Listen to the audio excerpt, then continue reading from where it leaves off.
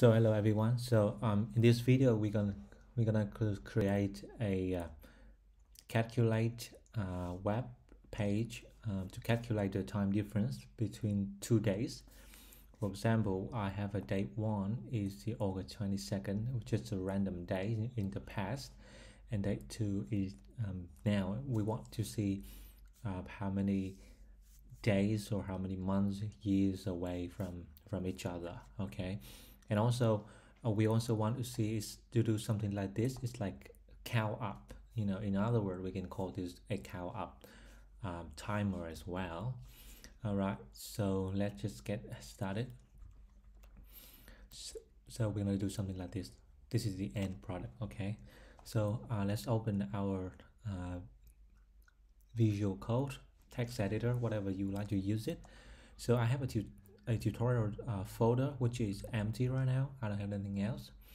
So the first thing I'm going to do is to create an index.html.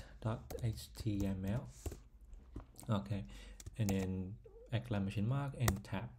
So we have a template. So we have like time difference and count up. All right, so that's what we want. The next thing we want to do is that we want to prepare some of the library. Again, we won't calculate the time manually because it's either not precise, or it's either very complicated, and we don't want to reinvent the wheel. So we got the JavaScript library that can help us to calculate years, months, and days. So we're gonna use the JavaScript library to save time and to be more accurate in our time difference calculation. All right, so the JavaScript library that we're gonna use is that that is called the moment. All right, so you can go here and then moment JavaScript library. Okay, you can go here and you can come all the way here. Oops, this page. No, we want to take the CDN. You can either download it and then insert it, link it to your file, or you can just take the CDN. I will just go ahead and take the CDN and click here, copy script tag as well. All right, not just URL but the whole script tag. All right, we'll copy that and go to our after the title. Okay, so I'm gonna do a comment. It's called moment JavaScript library. Right, this is the first library we need. The second library we need is that it's called the moment precise range, because it this one will help us to calculate the time difference more easily. All right, let's go and find moment precise range. I don't think they have CDN, right? But they call it a plugin, right? Let's see if we have the CDN file of it. Whoops, no. So we're gonna have the plugin. So the thing is that you guys are gonna have to download it. Yeah, we actually downloaded it.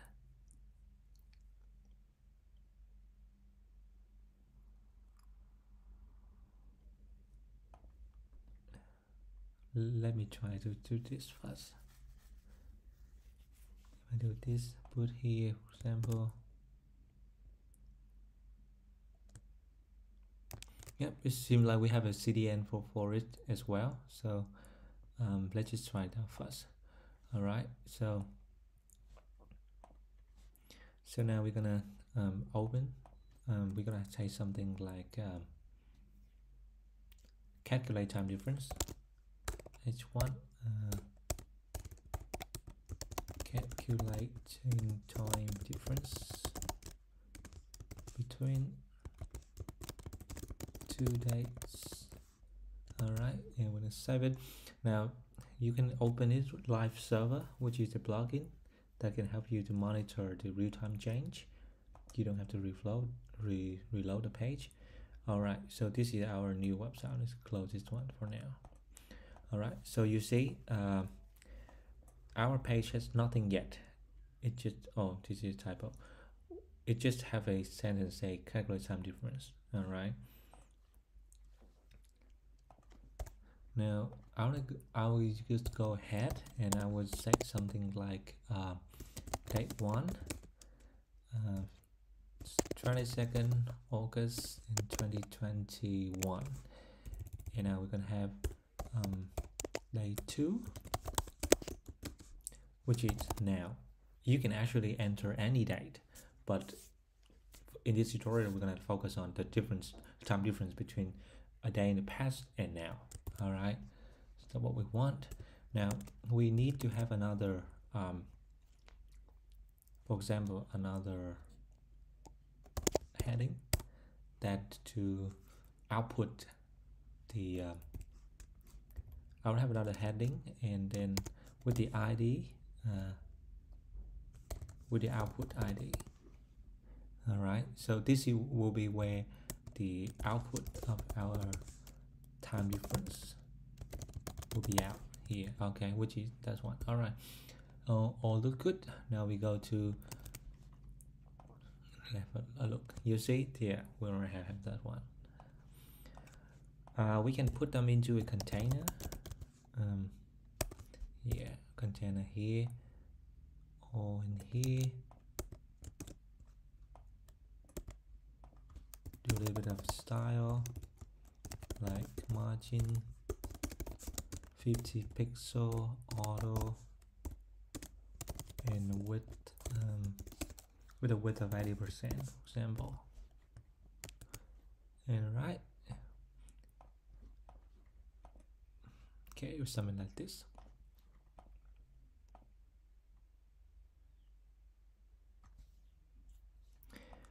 Okay, so let's work on the JavaScript.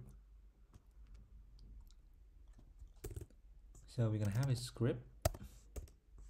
So right, the first thing we want to do is to create a function. Alright, we can create a function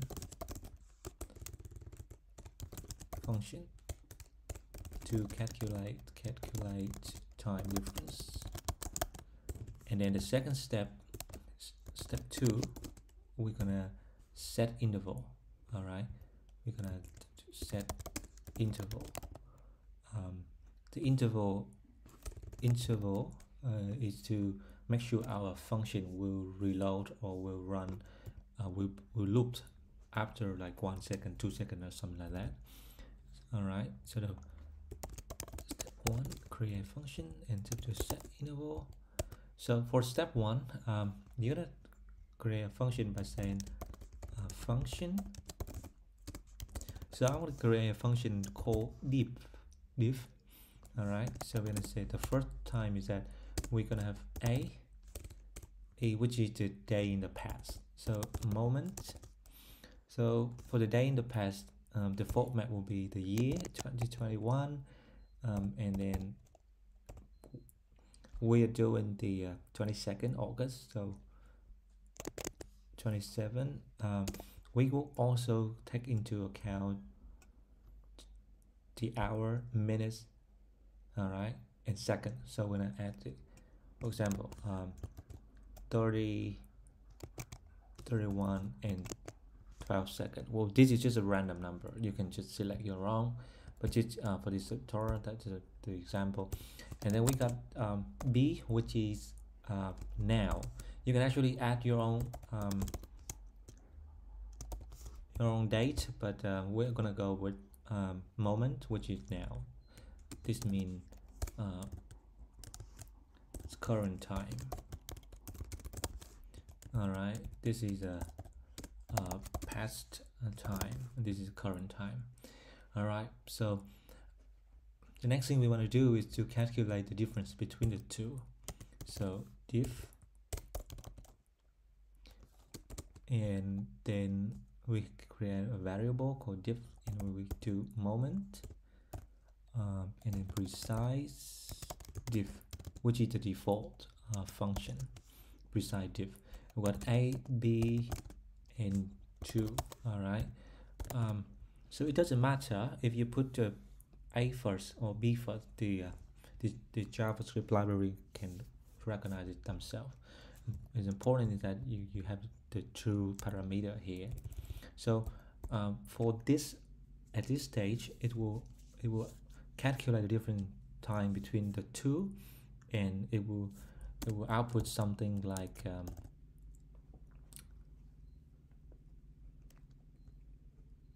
it will give you some sort of a JSON file. We can try it by saying something like if we get it out here, oh, this is just for you to see what it is. All right, if we get it out here, and then we do something like get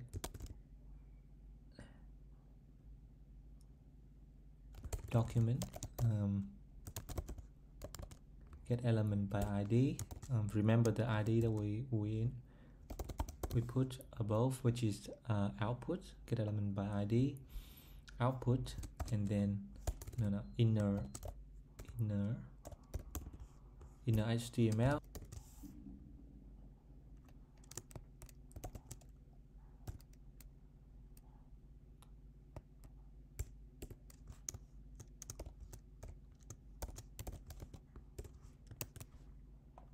Okay, there we go.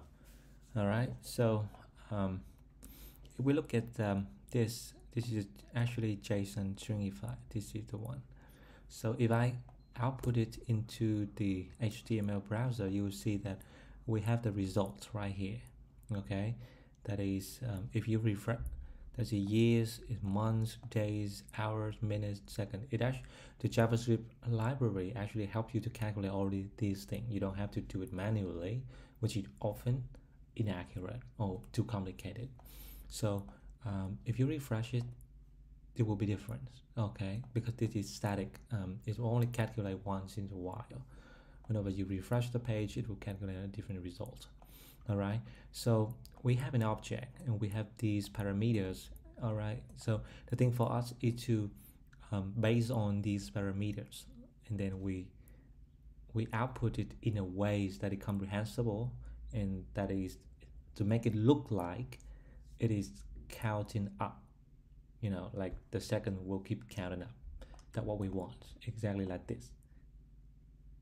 All right, so we want to output into the HTML page and make it look like it is actually counting up, and it actually counting up. All right, okay, so the next step we want to do, I'll show you how to do it. So but I'll just put it here for you to understand what it is. Now we comment it out. All right, I just deleted it. All right, so we come back to our function. We got the diff function, and then we call an object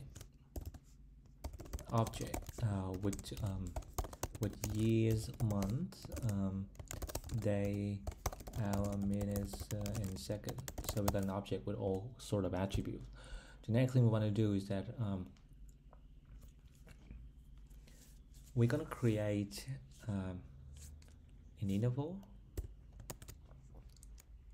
So but before that, if you want to output it something like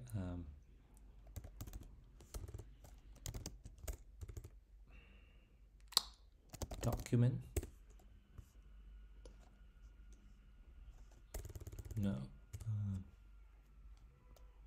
diff.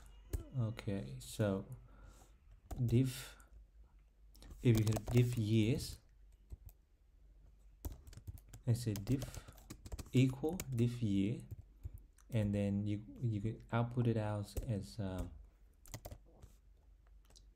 document dot get element by ID, and then output inner HTML equal div.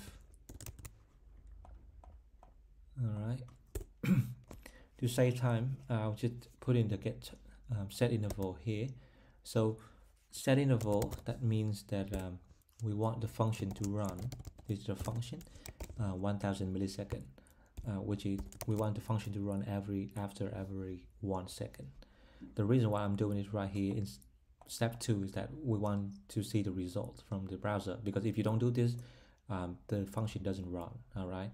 So the thing is, I'm trying to show you that if I output div with years, what can we see from the page? All right. So it's 1, it's 0. Okay. This is the 1.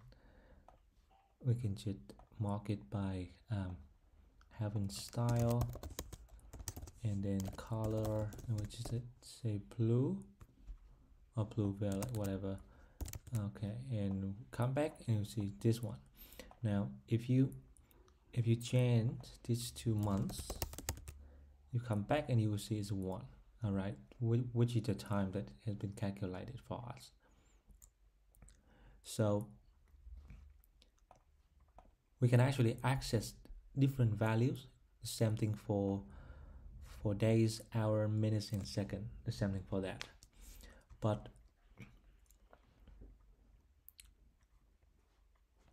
now let's try. If I do something like this,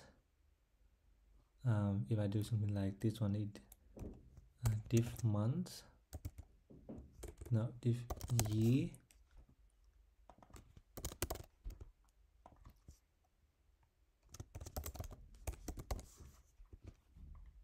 month, and then div day, hour, minutes, second. All right, so that will be year, month, day, hour, minutes, second. Remember, it's all plural, so to be consistent, just add plural here. Although you don't have to, but for this one it must be plural.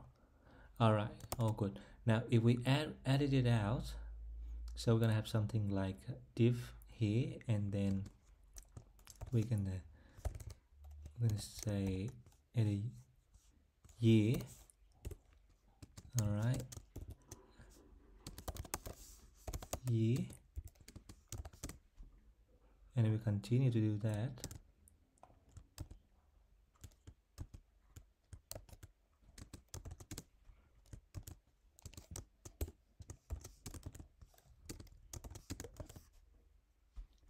Now let's try it. That's years, and then it's months,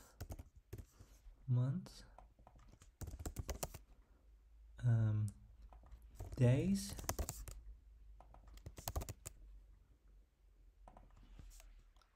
hour, and finally, oh no, let's do minutes here, and then minutes before. Finally we got second. Okay, so second, all good. Now let's have a look. No worry about the undefined year, which is leave it there first. 1 month, 6 days, 20, and actually counting. All right, so that's what we want.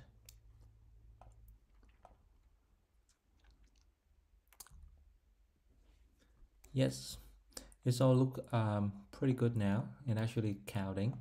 The reason why it counts is because this set time interval, right? If we take it away, it doesn't run. All right, so we actually have to do the set time interval. Now running again, so it's basically look pretty the same. We change it to green. All right, and come back and actually look pretty the same. But You can stop here, and actually you can stop here if you're happy with this result. But in this tutorial, I'm gonna show you how we can make sure that the second, if it is less than 10 seconds, it will have a 0 in front of it, and actually true for all other variables, including days, months. We want something like this. If it's less than 10, less than 2 figure, then we want to add a 0 in front of it. All right. But basically our countup and the time difference basically done with this. It's pretty good. If you're happy, you can just stop the video. All right. So for those who stay, we're gonna go on to add another 0 here, 0 here. All right, and make sure that if it is less than 10, it will have an extra 0 in front as well.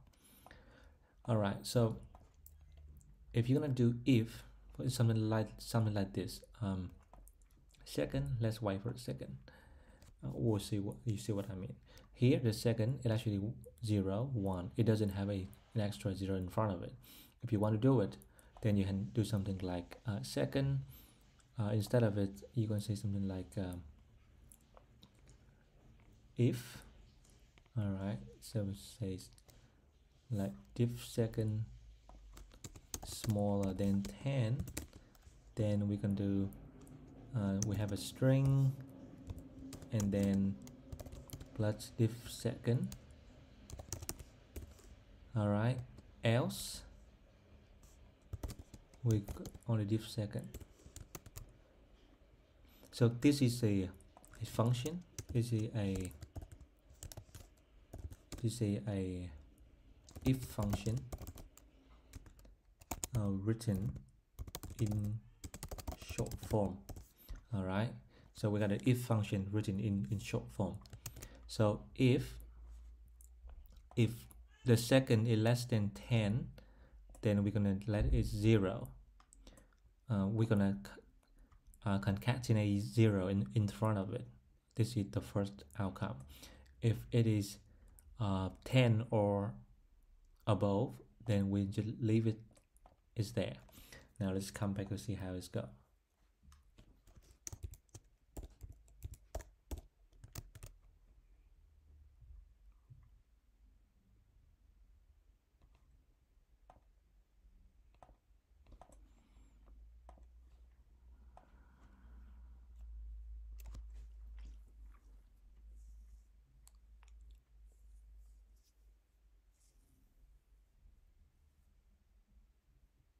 Oh, we didn't calculate diff second first.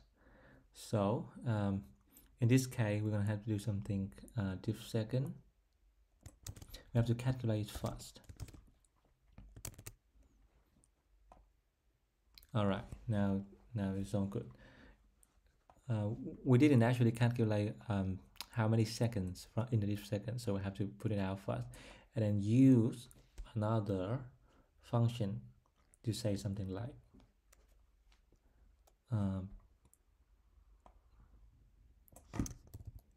diff second equal diff second. Yeah, we're gonna do another if. Okay, so we see now if it is less than 10, it will automatically add a 0 in front of it. All right, and then if it is 10 and more than 10, then we don't have to worry about that. Okay, all good now. It look all good now. But we didn't do that for days. All right, we didn't do that for years and so on. So what we're gonna do is that we can do that similarly for all of the other variable years, month, days, but it will take a lot of manual coding and time and look very unprofessional. But you can choose to do that if you want. In this tutorial, I'm going to show you another way that we can create a loop that is much more efficient and it saves a lot of code. All right, so I'll just comment this out for now. All right, so what we're going to do is that we're going to loop through all of them, and add 0 as needed if less than 10. All right, so the way we loop through all of them is that first we can create an interval, and then we're gonna run an array interval, and then we got years, remember plural, months, days, hour, minutes, second, year, month, days, hour, minute, second, all good. This is for the looping through. All right, so we're gonna do something like for var equal to 0. It's just a normal loop for in JavaScript. So I less than interval length. If I let an interval length, then I plus plus. So this is the fundamental loop format in JavaScript, right? What we want to do, we want to have a variable called d, which is it's just a different variable, and then we got diff interval. Yeah, it's actually interval, not interval. It's interval. We want to have a diff interval, and we want to take the element. No, we want to take the I.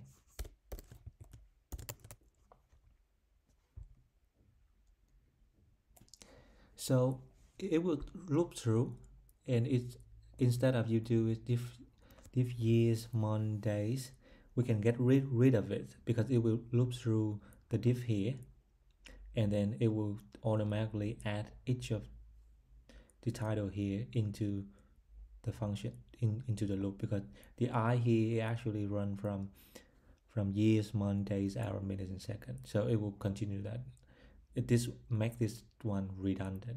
All right, we no longer need this one, but I'll just leave it for now because we're not done yet. The second thing here, we calculate here, it is a year, month, and so on, but we didn't add the 0 if it's less than 10, for example, less than 10 seconds. We didn't add that. So now the way we're gonna do that is we're gonna do var d again, and then we're gonna do it if d less than 10, then we automatically add 0 here with d. All right, else we're gonna let it at d. Else would mean it's 10 or more. We're gonna leave it at is. All right, so we got a loop, we got the d, but remember it will calculate for year, month, days, and it will automatically replace. We want somewhere to store our output for years, and then months, and days, hour, minutes.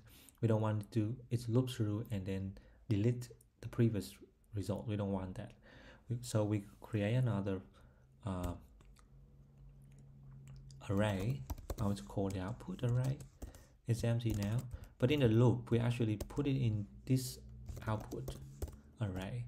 So we use the word push, and then d, which is the